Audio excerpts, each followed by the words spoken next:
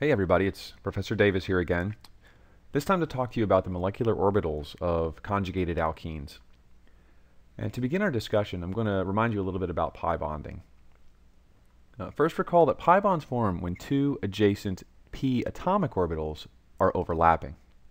So we've drawn pi bonds in the past like this, where we have our two atoms or nuclei in gray, and their two p atomic orbitals shown here in white, and they are aligned in such a way that electrons can jump from one to the other, essentially creating one larger molecular orbital in space through which they can move.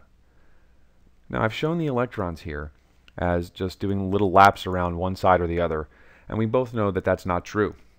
But this is a good way of conveying that there are two bonding electrons in motion within the space created by this overlap, and that is in fact the consequence, the result of the pi bond. Now, what's really interesting is when we have a situation where we have compounds with alternating double bonds. When this happens, a series of p atomic orbitals can overlap, creating a very large region in space through which electrons can move. In other words, if we were to draw two alternating pi bonds in the same fashion that we did before with our isolated bond, the electrons don't just move within their own isolated pi bond, but rather the entire system overlaps, creating a large region in space through which all the electrons can move. This gives compounds with conjugated pi bonds additional stability, and it also gives them some interesting spectroscopic properties, which we can investigate a little bit later in another lecture. So for now, let's just concentrate on the geometry of these pi bonds and how they can form large pi molecular orbitals if they are in fact alternating. I'm going to begin our discussion by showing you a p atomic orbital. Now, up until now, I've been drawing atomic orbitals as usually just one color for one orbital. Actually, I'm going to have to change that now, and the reason I have to change that is that p atomic orbitals have a characteristic we haven't really discussed yet, and that is phase. Now, the phase of an orbital has to do with the fact that the lobe on the top and bottom, as I've drawn it here, are not identical to one another.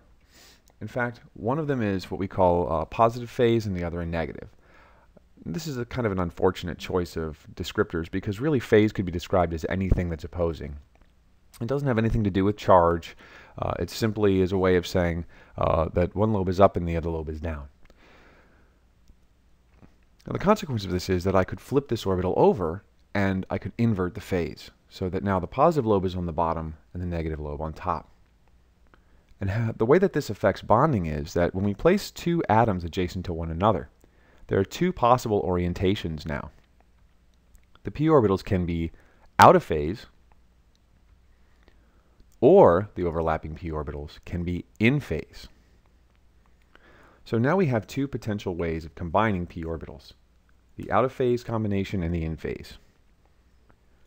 When the overlap is out of phase, there is a region in between the two atoms where there is no orbital density, meaning the electrons can't be present at this position.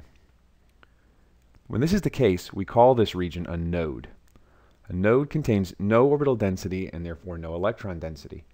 And consequently, if the node is in between the two atoms, we have a situation where there's a higher energy molecular orbital forming.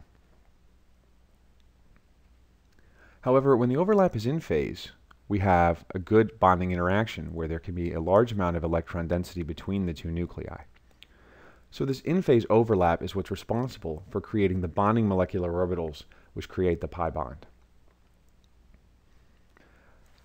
I'll be drawing all of these orbitals as simple atomic p orbitals, but we'll be making the assumption that they combine with one another in a linear addition to create the kind of molecular orbitals that you're probably used to seeing in your textbook.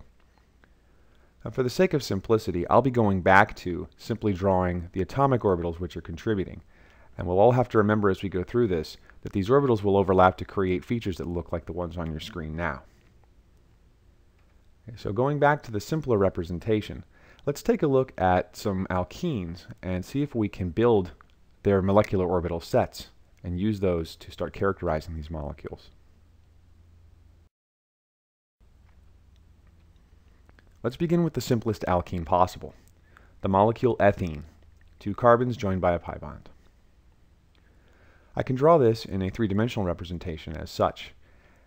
And if I'm really interested in looking at the pi molecular orbital system, I'm going to have to turn this molecule on its side. So let's do that. When I do that and I place the p atomic orbitals in place, we can see that we have two potential overlapping orbitals here. But we now know from our discussion that the overlap can occur either in phase or out of phase. Of course, the most constructive overlap is the one in which these two orbitals are aligned with one another. When this happens, there are no nodes within the new resulting molecular orbital. So I'm going to place this relatively low on my energy chart here. The second possible permutation is the one in which these orbitals are aligned anti-parallel to one another. And in this case, there is a node directly through the middle of the molecular orbital which will result. So I'm going to place this one a little bit higher on my energy diagram. The last feature I want to talk about is what we call frontier molecular orbitals. If we take the molecule that we've used to construct our molecular orbital set and acknowledge the number of pi electrons present, in this case 2, we can place these within our molecular orbitals following Hund's rule and the Pauli exclusion principle and discover that we have a highest occupied molecular orbital called the pi 1 and the lowest unoccupied molecular orbital called pi 2. This may seem very uninteresting in the case of ethene because there are only 2 molecular orbitals. But as we'll see in a moment here, as the complexity of these conjugated alkenes increases, the number of molecular orbitals and therefore the identity of the frontier molecular orbitals becomes more and more complicated. So let's move on now and take a look at 1,3-butadiene. This is the simplest conjugated organic molecule. Notice that there are pi bonds and alternating carbon-carbon pairs. So I'll draw this as my 3D representation and tip it on its side so we can see the pi system. For further clarity, I'll be removing the hydrogens. So now we're looking at the carbon chain of 1,3-butadiene on its side. If I place my p atomic orbitals in place, I can see that I now have 4 different atomic orbitals which can be aligned. So this will increase the number of permutations of up and down alignment. So let's start thinking about the potential alignments and the number of nodes in molecular orbitals which this will produce. Again, the simplest possible arrangement is one in which they are all aligned in the same way. There are no nodes within the resulting molecular orbital, therefore this will be the lowest energy. We'll call this pi 1. The second arrangement that I'm going to look at is one in which we have 2 up and 2 down on the opposite sides of the molecule. When we have this alignment, we get 1 node directly through the middle of that particular molecular orbital. So I'm going to have to put this one a little bit higher on my diagram. We'll call this one pi 2. A third possible permutation of the up and down alignments is one in which I have 2 nodes. Naturally, because this has an additional node, we'll have to place it higher and call this pi 3. Finally, the last arrangement that's possible is one in which none of my p atomic orbitals are aligned in phase, and therefore I have a molecular orbital with 3 nodes.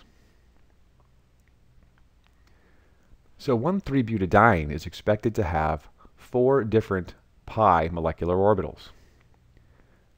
If I look at the molecule, I can see clearly that there are 4 electrons within the pi system, and therefore populating my molecular orbitals from lowest energy to highest leads me to the conclusion that the highest occupied molecular orbital is pi 2, and the lowest unoccupied molecular orbital is pi 3.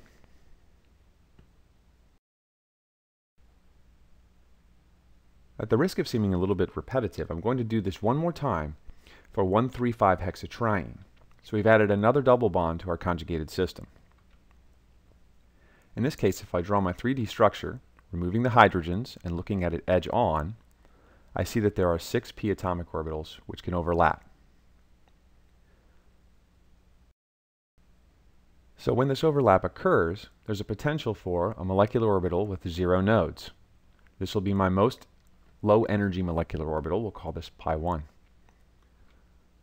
I can arrange them in such a way that I have a single node through the middle, and of course we'll call this pi 2.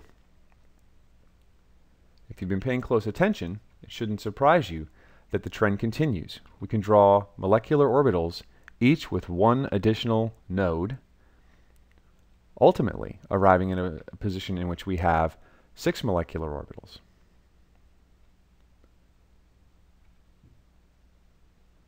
Right, the highest energy of which, of course, is going to have 5 nodes because we have all of the p atomic orbitals aligned antiparallel. If I populate this system, again, the trend continues. I take my 6 pi electrons, placing them in the lowest energy orbitals, discovering that the highest occupied molecular orbital is pi 3, and the lowest unoccupied molecular orbital is pi 4. Now, I've only shown you relative energies here, but in the future we'll talk a little bit about how to calculate the exact energies of these molecular orbitals, and that'll be very useful when we talk about spectroscopy.